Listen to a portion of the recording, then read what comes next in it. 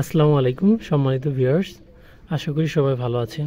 আজকে আপনাদের মধ্যে যে বিষয়টি উপস্থাপন করব সেটি হচ্ছে পিওর সাইন ওয়েভ ইনভার্টার সম্পর্কে। আমার হাতে দেখতে পাচ্ছেন EGS002 SPWM ড্রাইভার বোর্ড। এটির সাহায্যে আসলে আমি ছোট্ট একটি সার্কিট ডিজাইন করেছি। এটি আজকে আপনাদের উপস্থাপন করে দেখাবো। সার্কিটটি আসলে ছোট হলেও এর বিশেষত্ব অনেক। আপনাদের ভিডিওর মাধ্যমে আমি ছোট্ট করে একটু এর স্পেসিফিক যে বিষয়গুলো রয়েছে সেগুলো আপনাদের মধ্যে একটু তুলে ধরার চেষ্টা করি। সেটা হচ্ছে এখানে দেখতে পাচ্ছেন আমার এটি হচ্ছে ছোট্ট একটি ট্রান্সফর্মার। এটি ইউপিএসের ভিতর থেকে বের করা আসলে যে 300VA ট্রান্সফর্মারগুলো, 300VA যে ইউপিএসগুলো রয়েছে সেগুলোর। তো এখানে আমার এটি হচ্ছে এই যে ভোল্টেজ ফিডব্যাক। এটি একটু আমি এখানে দেখাই। আমাদের এই মসফেটের এখানে অনলি 2টি তার ঢুকেছে এবং আউটপুটে ইউপিএসের প্রত্যেকটি দেখবেন কি হচ্ছে 4টা করে তার থাকে। সেখানে দুটো আসলে 220 ভোল্ট আউটপুট দেয়, সেই দুটো আপনারা সিলেক্ট করবেন করে এই যে আমি জাস্ট দেখানোর জন্য এখান থেকে আউটপুট হয়ে এই মেইন সকেটে এসেছে আউটপুট, আর এখান থেকে একটি 220 ভোল্ট ফিডব্যাক এসেছে সার্কিটটিতে। এটাতে ভোল্টেজ ফিডব্যাক অপশন রয়েছে। আপনার ভোল্টেজটি অ্যাডজাস্টেবল করতে পারবেন, কম এবং বাড়াতে পারবেন। এখানে দেখতে পাচ্ছেন একটি টেম্পারেচার সেন্সর রয়েছে। এটি যখন ওভারহিট বলতে যখন একটু হিট হবে তখন এই যে আমাদের কুলিং ফ্যান, এটি লাগাইনি, কুলিং ফ্যানের অপশন আছে। এই যে যখন হিট হবে তখন কুলিং ফ্যানটি অটোমেটিক হিট সিনটিকে ঠান্ডা করতে থাকবে, এবং যখন ওভারহিট হবে তখন অটোমেটিক পুরো লাইনটি শাটডাউন হবে। তারপরে এখানে দেখতে পাচ্ছেন যে আমাদের যে এই ইজিএসটি বসাবো সেটির অপশন আছে। মোটামুটি এখানে শুধু কারেন্ট ফিডব্যাকটা করা হয়নি, ওটি নেক্সট প্রজেক্টে করব। তো আর এই পাশে দেখুন রয়েছে 4টি মসফেট। এই মসফেট আপনারা হচ্ছে Z44 RF 3205, তারপরে আপনারা এন চ্যানেল জাতীয় যে সকল মসফেট রয়েছে সেগুলো আপনারা ব্যবহার করতে পারবেন। খুব ছোট্ট সিম্পল একটি সার্কিট। এটি একটু আপনাদের আমি রান করে দেখাবো। আর আপনারা যখন এটি তৈরি করবেন তখন এই যে পিছনের যে ট্র্যাকগুলো রয়েছে এগুলো অবশ্যই সোল্ডারিংয়ের সাহায্যে মোটা করে দেবেন, কারণ যেখান দিয়ে খুব বেশি পরিমাণে কারেন্ট প্রবাহ হয় এটি অল্প থাকলে এটি দেখা যাবে যে পুড়ে যাওয়ার সম্ভাবনা থাকে। আর অবশ্যই আমি সার্কিট ডায়াগ্রাম এবং এটার যে টপ লেয়ার বটম লেয়ার অবশ্যই আমি ভিডিও ডিসক্রিপশনে দিয়ে দেব, সেখান থেকে আপনারা এটি কালেক্ট করে নিয়ে আপনারা চাইলে বানাতে পারবেন। তো চলুন আমরা একটু এটি টেস্ট করি। তো আমরা এটি টেস্ট করার জন্য আমরা একটি অটো রিক্সার 12 ভোল্ট 150 অ্যাম্পিয়ার একটি ব্যাটারি নিয়েছি। তো এই যে আমাদের এটি হচ্ছে ইনপুট ওয়্যার, এটি আমরা একটু লাইনটা দিয়ে নিই।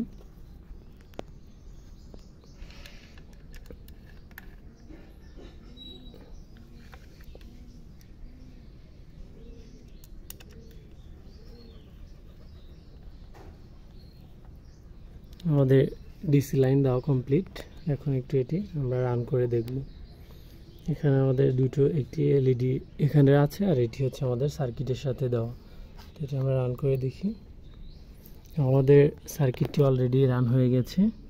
তো আমরা পরীক্ষামূলকভাবে এখানে একটি আমাদের ফ্যান রয়েছে, এই ফ্যানটি আমি একটু চালিয়ে দেখাই আপনাদের।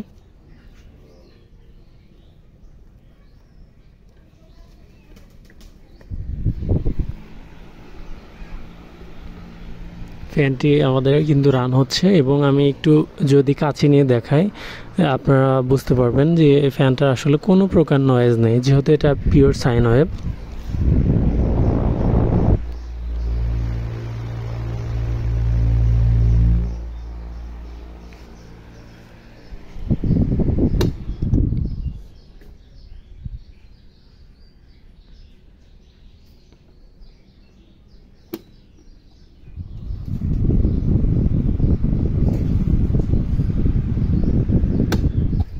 ফ্যানের এক্সট্রা কোনো প্রকারে এটা কিন্তু নয়েজ নেই। এখন আমরা এটি ভোল্টেজ একটু মেপে দেখি যে এটি ভোল্টেজ কতটুকু।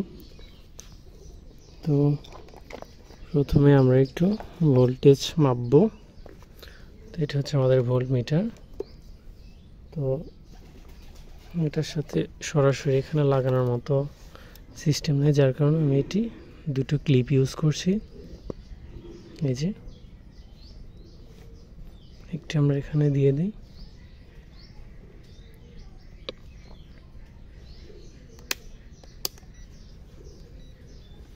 আচ্ছা, এবার আমরা একটু অন করে দেখি।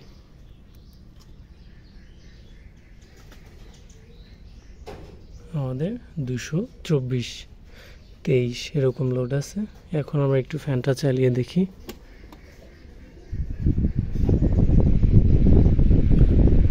আমাদের 221 ভোল্টেজ রয়েছে।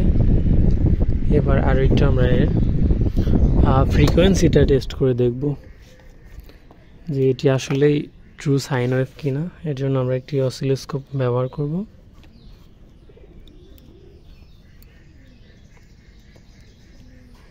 এটা আমরা সরাসরি আউটপুটের সাথে দিয়ে দিতে পারি।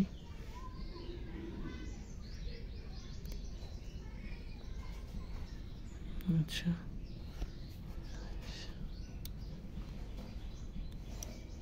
আমাদের ইনভার্টারটি অলরেডি কিন্তু অন রয়েছে। মোবাইলের ডিসপ্লেতে ভালোভাবে দেখা যাচ্ছে কি না আপনারা একটু কষ্ট করে দেখবেন। ওই যে শেপটি আপনারা এখানে দেখতে পাচ্ছেন, হার্টস যে রয়েছে সেটিও কিন্তু 50 হার্টজ। এই যে এখানে এই যে 50 হার্টজ। এটা আমি অফ করে আরেকবার একটু দেখাই। এই যে আমাদের 0 ভোল্টেজ। এখন এই যে আমাদের দেখুন এখন কিন্তু কোনো রেখা নেই। আমাদের সাইন ওয়েভের যে চিহ্নটা আমি একটু অন করি। দেখতে পাচ্ছেন আমাদের শেপটি কিন্তু একদম নিখুঁতভাবে সফট স্টার্টারের মাধ্যমে ওঠে। আবার একটু দেখাই।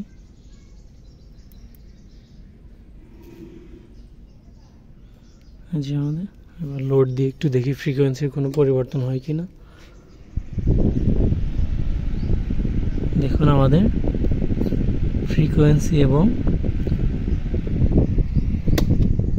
ফ্রিকোয়েন্সি এবং ভোল্টেজ অ্যাকুরেট সেম থাকে।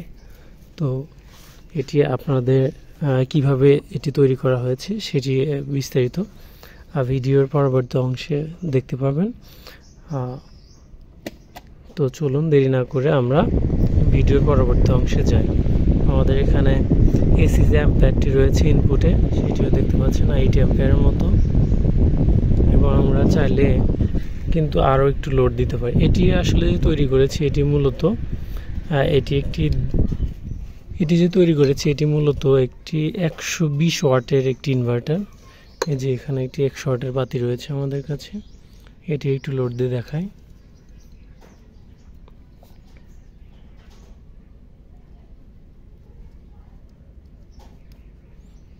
যে আমাদের ভোল্টেজটি দেখুন 220, আর আনলোডে দিলে 222, 2 ভোল্টের মতো ড্রপ আসে।